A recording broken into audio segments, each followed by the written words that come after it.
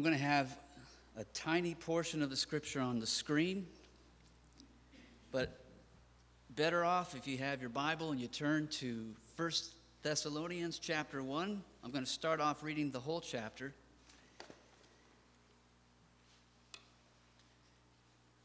But I'm leaving this up so that it just burns in our retina, travels down to our heart, and we feed on this, not just today, these words, but something we'll carry with us from this point on.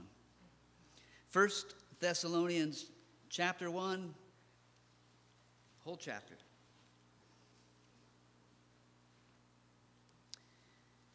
Paul, Silvanus, and Timothy, to the church of the Thessalonians in God the Father and the Lord Jesus Christ. Grace to you and peace from God our Father and the Lord Jesus Christ. We give thanks to God always for you, making mention of you in our prayers, remembering without ceasing your work of faith, labor of love, and patience of hope in our Lord Jesus Christ in the sight of God, our God and Father, knowing, beloved brethren, your election by God.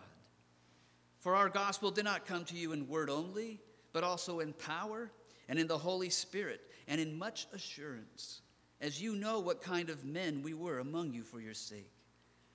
And you became followers of us and of the Lord, having received the word in much affliction with joy of the Holy Spirit, so that you became examples to all in Macedonia and Achaia who believe. For from you the word of the Lord has sounded forth, not only in Macedonia and Achaia, but also in every place. Your faith toward God has gone out, so that we do not need to say anything. For they themselves declare concerning us what manner of entry we had to you, and how you turned to God from idols to serve the living and true God, and to wait for his Son from heaven, whom he raised from the dead, even Jesus, who delivers us from the wrath to come. This letter, I believe this is the first epistle, the first letter that Paul wrote. I'm not 100% sure on that. But Paul wrote this to a baby church. He wrote this to a fledgling flock of believers. It was in this place where the Jews had stirred up anger, and they spread lies, and they stirred up the crowd to turn against Paul and the apostles and the work of the Lord there. And they tried to stop the spread of the gospel of Jesus Christ. And in this place, ridden with idol worship and all kinds of wicked religions and teachings, in this place, the word of the Lord took root. And Paul writes to this church, and if you read through this and the second letter, you just see his heart just overflowing with love, with hope, and seeing the great victory that God is working in this church. You see Paul just rejoicing, even as he's challenging them to press on, to keep going forward. It's such a beautiful letter, and especially this opening. And looking at where we're at right now as a church, this flock right here, I'm looking at where we are, where God has brought us from, what he's brought us through, what he's brought us to, and this is not the end. What is it that made this church so noteworthy? Not only that Paul would take notice of them, not only that Paul would write about them, but that the Holy Spirit recorded the details, the victories, the testimony of this fledgling church to be recorded for all history. What is it? We're going to spend most of our time in verse 3, but look at verse 2. Look at this portrait as we look through this, verse 2 and 3. There's a portrait of what the true church looks like. I want to talk about verse 2 for a second here.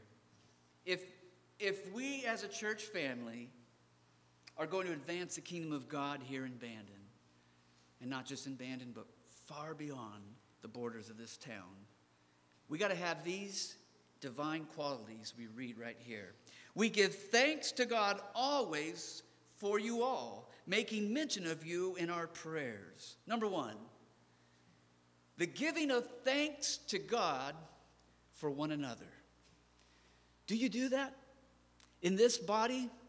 Do you give thanks to God for everyone here? Think about that. Paul says, we thank the Lord for every one of you, speaking to the church. What an incredible blessing when we come before God with thanksgiving. It's easy to come to God with panic, with anxiety, with petitions, with stress, with, God, I need you right now, where are you? But to come before him, first of all, with thanksgiving. In fact, did we enter in his courts today, his gates, with thanksgiving, in his courts with praise? Do we lead with thanksgiving? Paul says, I give thanks to God for all of you.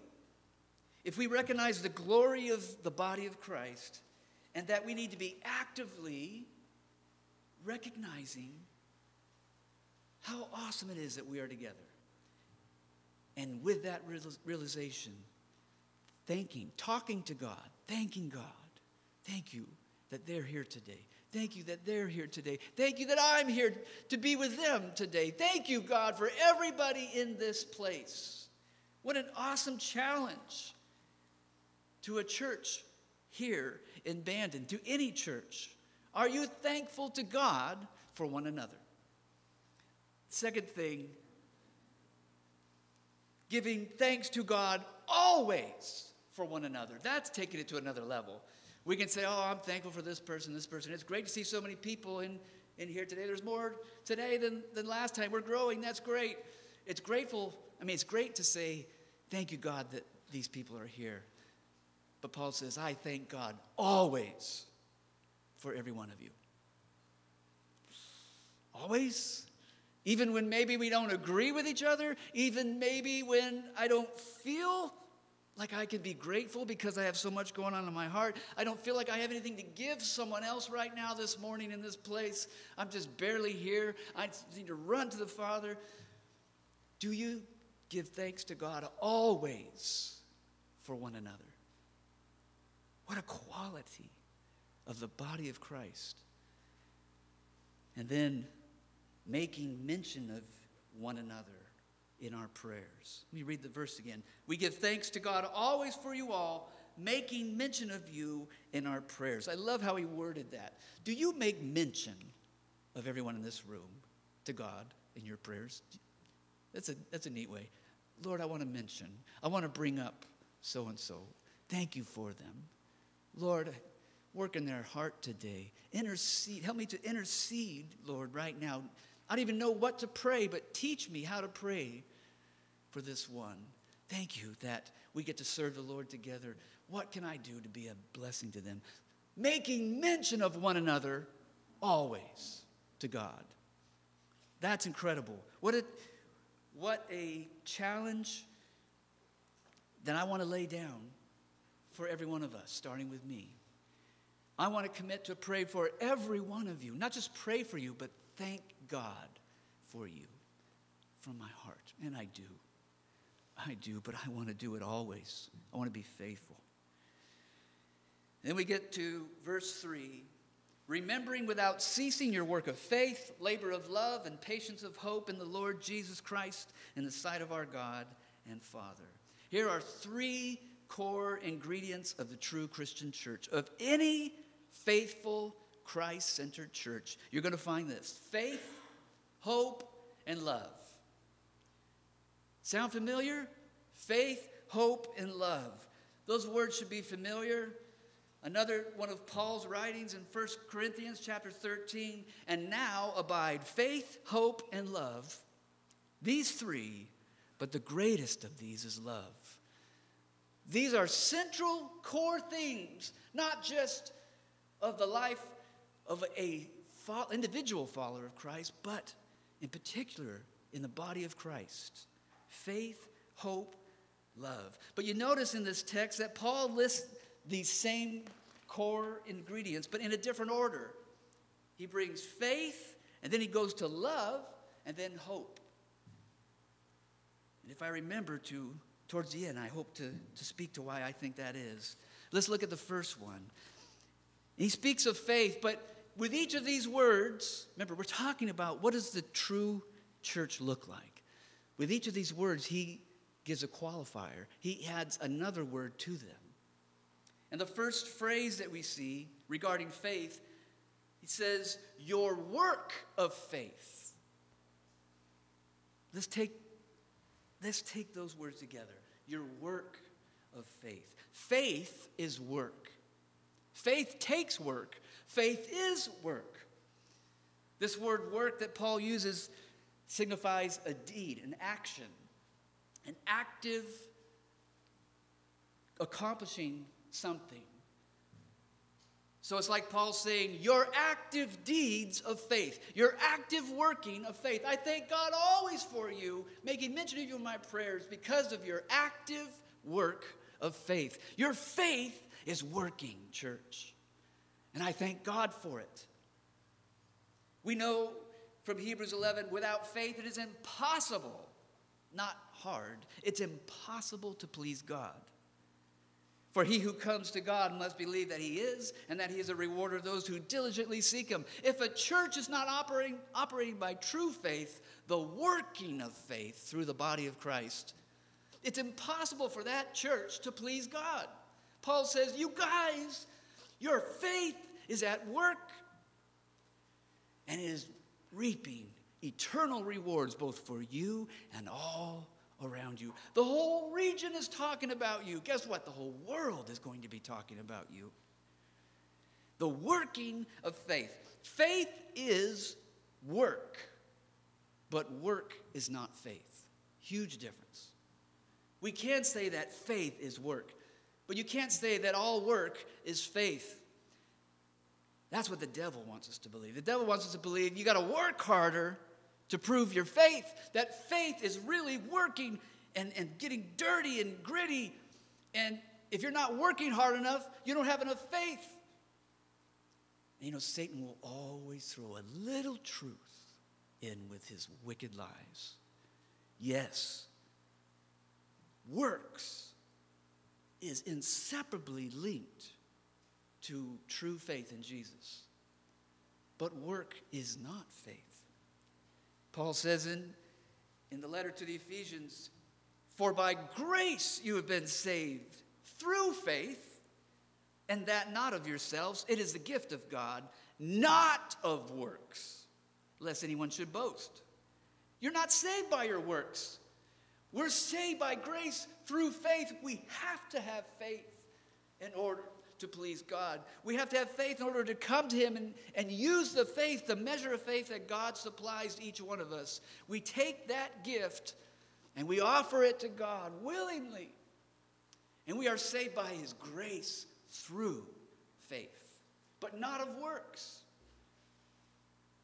But then in the very next verse, Paul says this.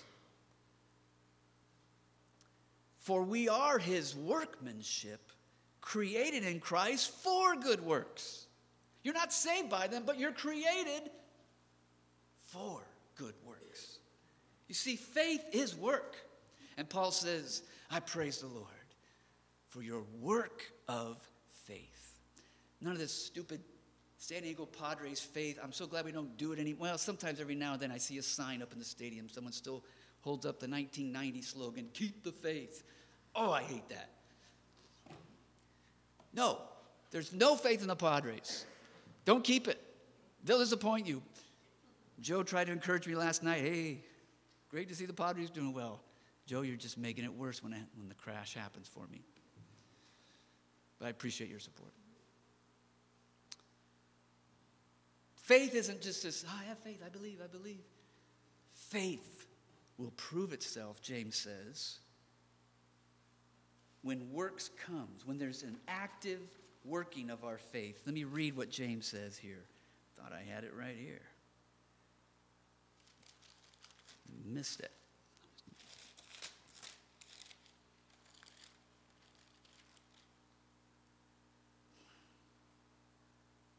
Oh, come on, Jim, where is it? Dawn, you can't leave. Where is it in James? Faith. Chapter 2, verse 14.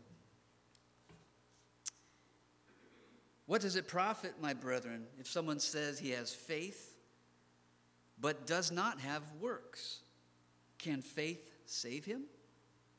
If a brother or sister is naked and destitute of daily food, and one of you says to them, "Depart in peace, be warmed and filled," but you do not give them the things which are needed for the body, what does it profit? Thus, faith by itself, if it does not have works, is dead. But someone will say, "You have faith and I have works. Show me your faith without your works, and I will show you my faith by my works. You believe that there is one God, you do well. Even the demons believe and tremble. But do you want to know, O foolish man, that faith without works is dead?" He goes on and on. He talks about faith working together. What does he say? Verse 22. Do you see that faith was working together with his work? Speaking of Abraham, faith and work are inseparable. And Paul says, you demonstrate, church, you demonstrate your work of faith, and it is giving glory to God. Can that be said here? Is there a working of faith in this place? I believe there is. I know there is. But do we recognize it, and do we give thanks to God for one another? And do we seek to advance that? The next thing, your labor of love. Now, at first glance, it kind of looks like Paul might be trying to be poetic, using another way of saying the same thing. Your work of faith, your labor of love. Doesn't it sound like he could just say, I praise God for your work of faith and love. Your work and labor, because work and labor are the same thing, aren't they? Your work of faith, your labor of love. Maybe he's just being poetic. Maybe he's just rewording it. You know, when I was writing essays in college and looking at the word count, I need another 50 words. How many phrases can I repeat and do triplets and stretch out the word count? Is that what he's doing? Is he being redundant? I don't think so. This is through the Holy Spirit. There's a specific pairing of these words. Work goes with faith. But this word labor is not just an action. It's not just a deed, a working. This word labor has a deeper connotation. It means the manner in which you labor in love. I can do my work, punch in the time clock, and get my work done just enough so that I don't get fired and come back the next day and my boss will let me clock in again. But labor is a quality of work. And Paul links that. He could have said labor with faith, but he says faith involves working, action, getting down and working hard. The work is coming out of faith. But then he says, but not just that, you guys are laboring in love. There's suffering involved in labor. There's time that elapses when you labor. You've got to endure. Love is an enduring quality that only comes from the Father. God is love. And we have no love unless we take the love of God that He's just lavished on us and reflect that through others. Listen to that chapter. I referenced it earlier, 1 Corinthians 13.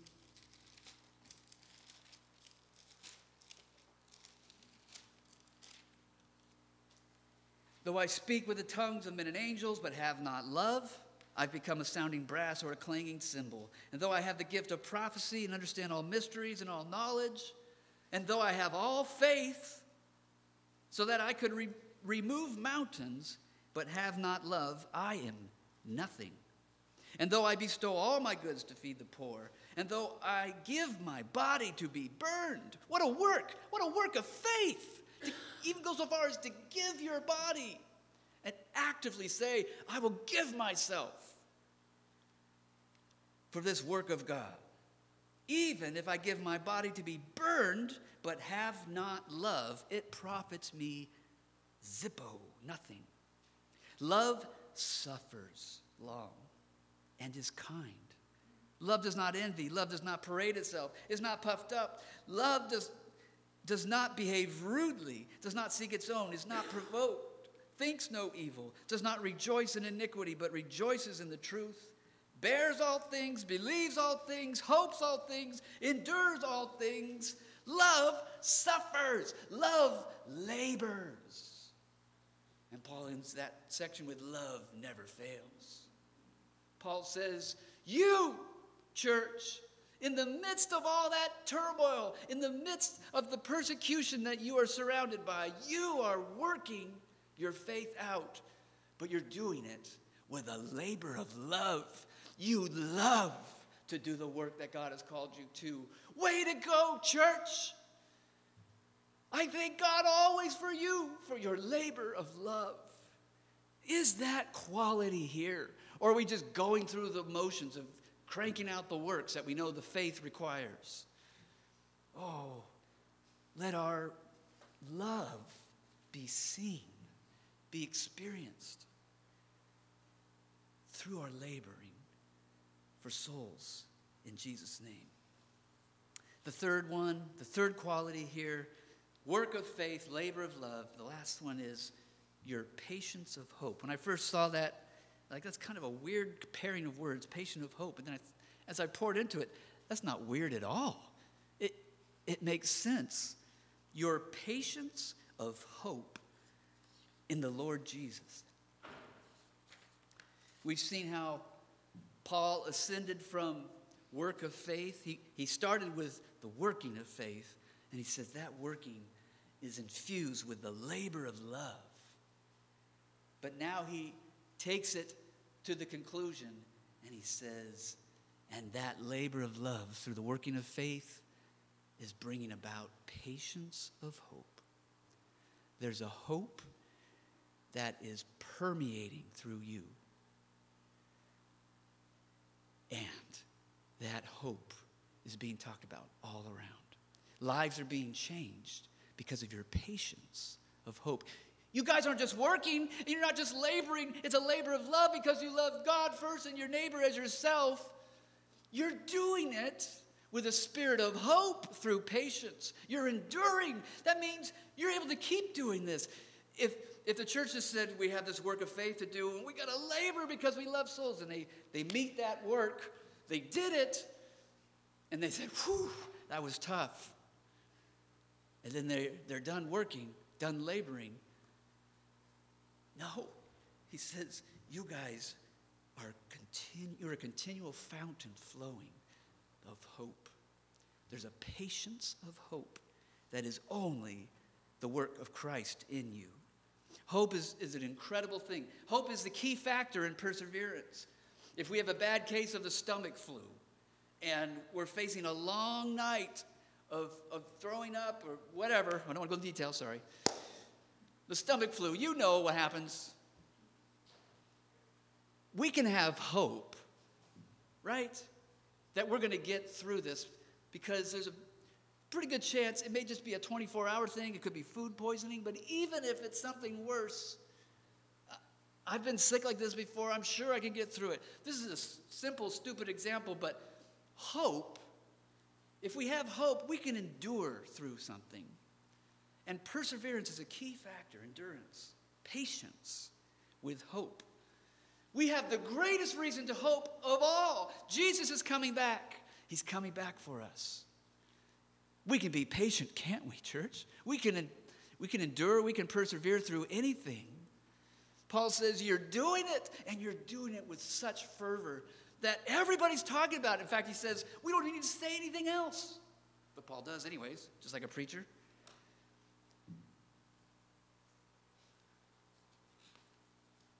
I was going to give another example. I'm going to save that.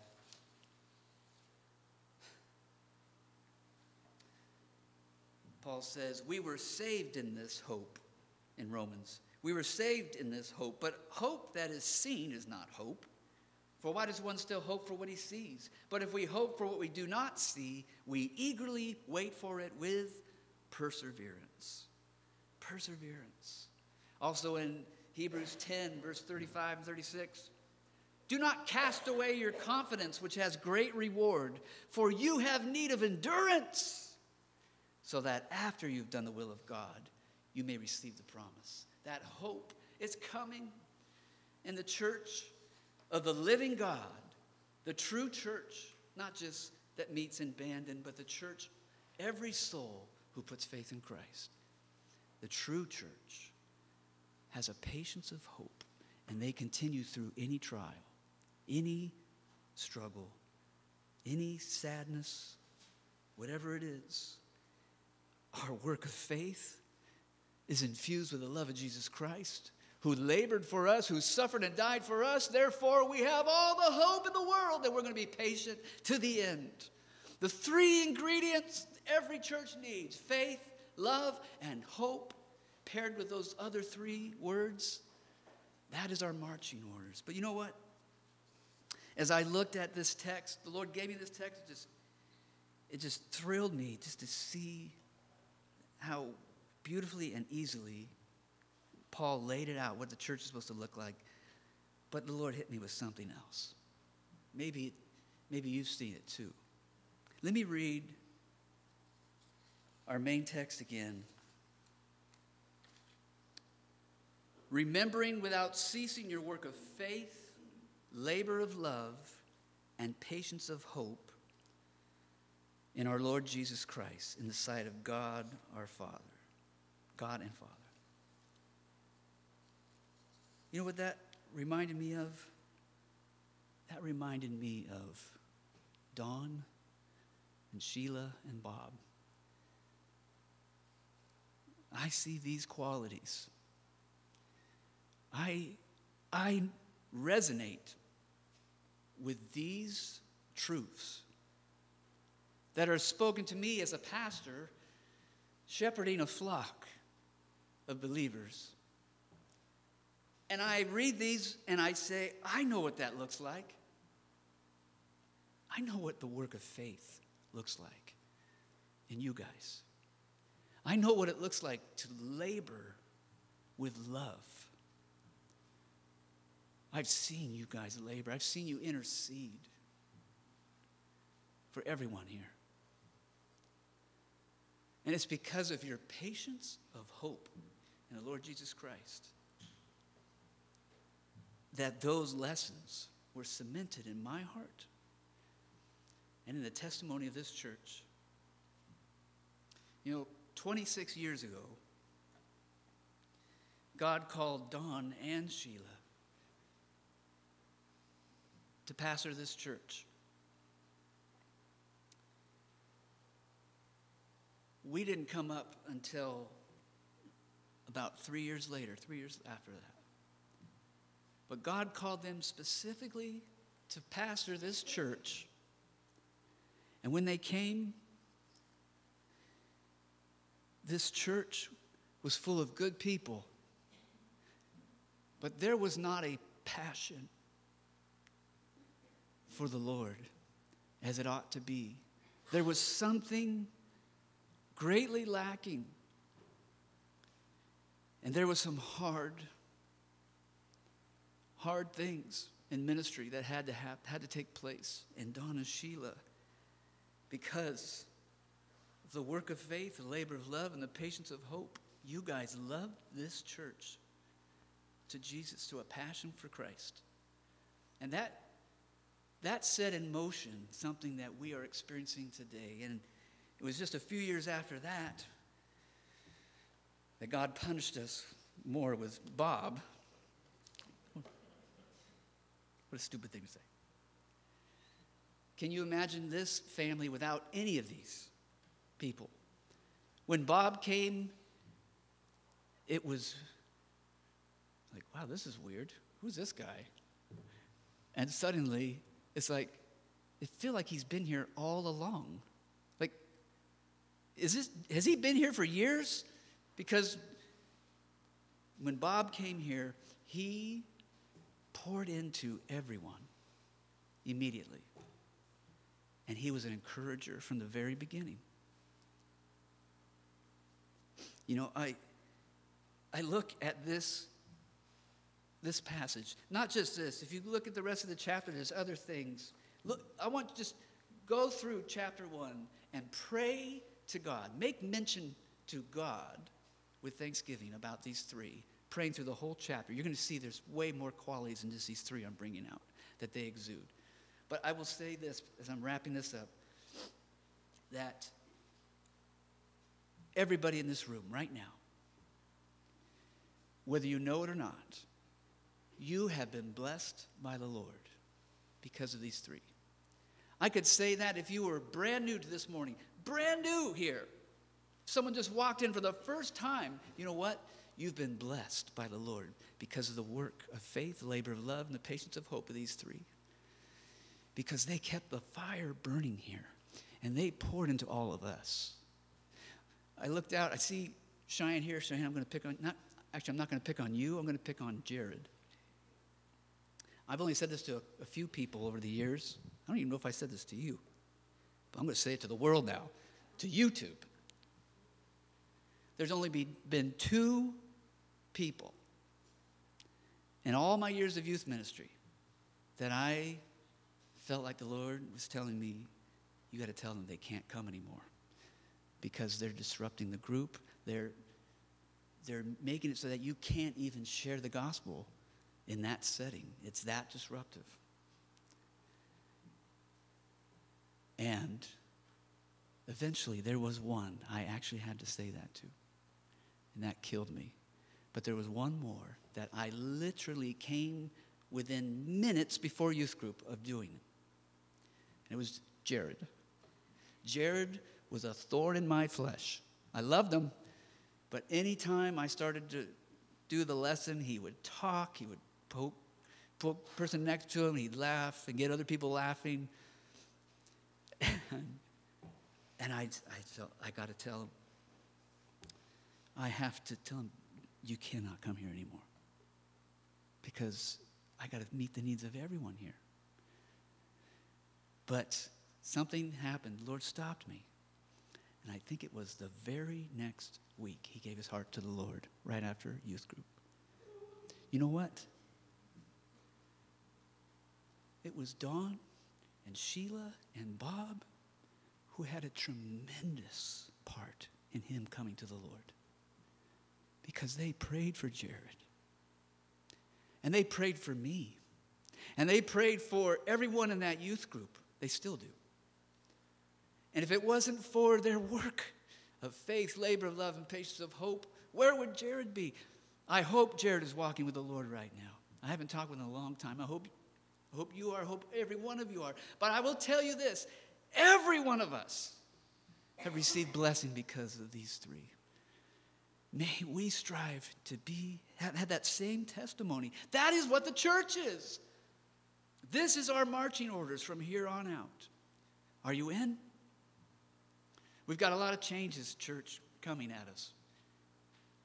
Like right now. Praise the Lord. God never changes. So he'll deal with it. But let's be faithful. And let this be our motto, our champion cause, whatever you want to call it, going forward. These qualities, faith, love, and hope. Love infuses faith and hope, but there's hope in the working. There's working in the love, working in hope. They are all together. The gospel is the incarnate gospel. God made flesh. And the gospel of Jesus Christ says, I will work in you to will and to do for my good pleasure. It is Christ in us that will do this. Praise the Lord. We know what that looks like. Thank you, guys. And this is something that has happened a lot of late. We've been ending our service with prayer, but we're going to do it again. I'm going to ask that you three come up, and we're just going to gather around these three, as a church, lay hands on them, and we're going to thank God for them. Will you join me down here?